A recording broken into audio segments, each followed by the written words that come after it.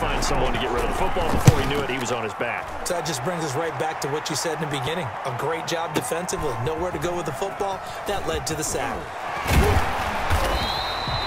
51 yards on the punt there.